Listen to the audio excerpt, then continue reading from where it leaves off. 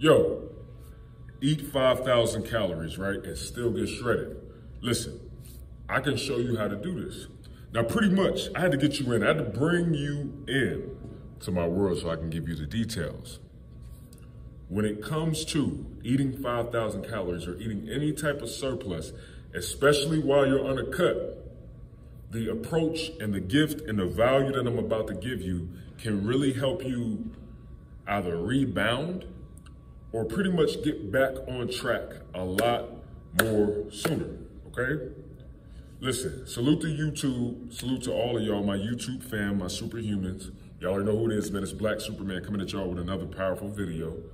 And I'm gonna give you the gems and the tips on how to recover after, say, like you binge ate. Say for the weekend, you was with your people, your friends, your family, and you just kind of went off track with your diet. You kind of ate what you want to eat. Pizza, wings, Philly cheesesteak, stuff like that. You kind of just went in. Well, the way that you can really rebound that, right?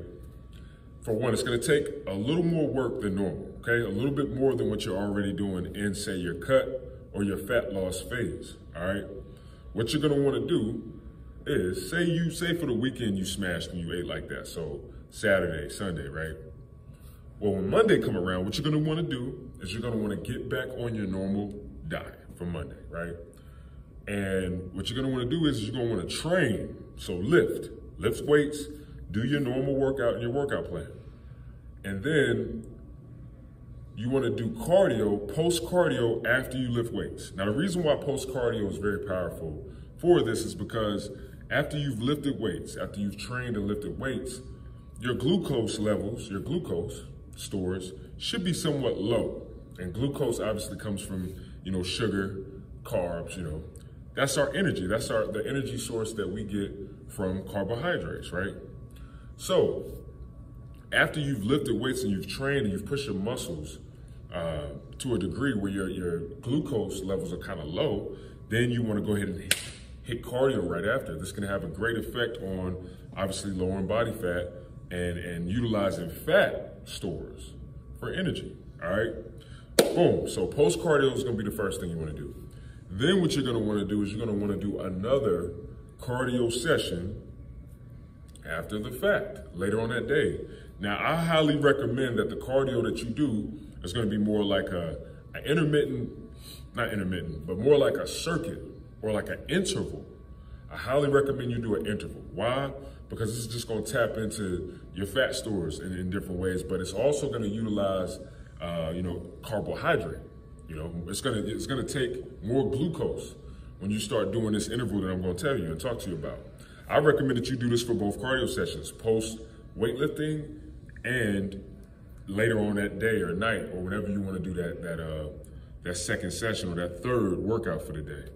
But what you're gonna wanna do is get on the treadmill and you're gonna wanna do different intervals of, say, walking for like 3.5 miles per hour, 3.2 miles per hour, whichever walking is decent for you, a decent pace.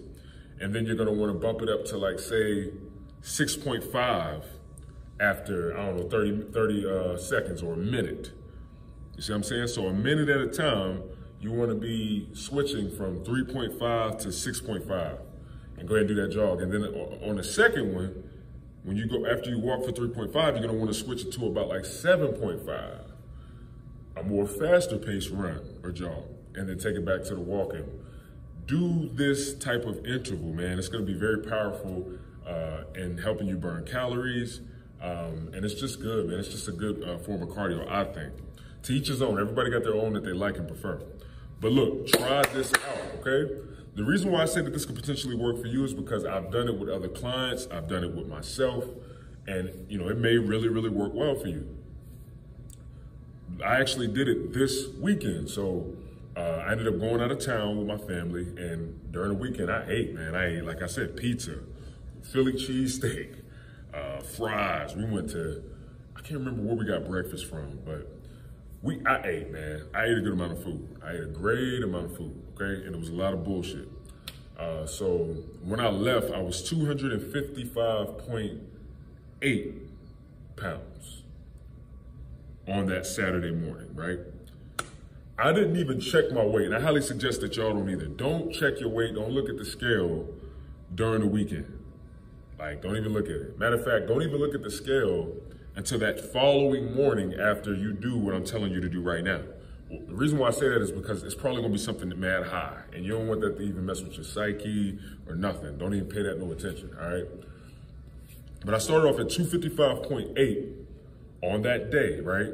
And then after that day, I mean, not after that day, 8 did what I did all throughout the weekend, and then I did what I'm telling y'all to do, right?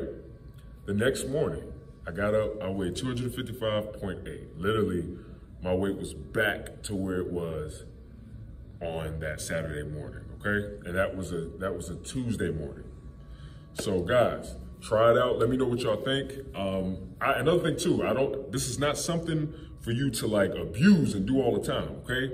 This is just on those moments where, say you just fall into temptation, or say you, kind of mess up over the weekend, or just want to enjoy yourself over the weekend. You know, do not try to make this an every week thing, you know?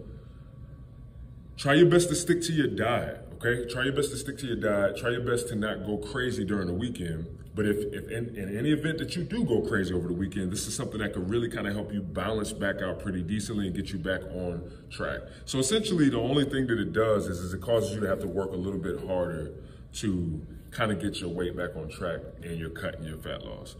Guys, it worked well and perfectly for me. I was able to hit that 255.8, woke up this morning, now I'm 253 flat. And today is Friday. So I'm back on track with my cut, and I'm just gonna keep it going, keep it rocking, keep it rolling. So listen, if y'all got any more questions about this, comment below. If you're liking the video, like the video, man. Subscribe if you haven't subscribed yet. Hit that notifications bell, man. Y'all already know what it is, man. It's superhuman out here, man. Raw. We lions out here. If you're a superhuman lion, I need you to like, subscribe, and share, and let people know that it's real, okay? We're getting right. Also, if y'all got specific questions or y'all want me to do videos on these types of topics or on your question, just comment that below, man. I'd definitely love to do that video for y'all if I think it'll help out all the other superhumans, all right? Look, much love and respect, man. Salute.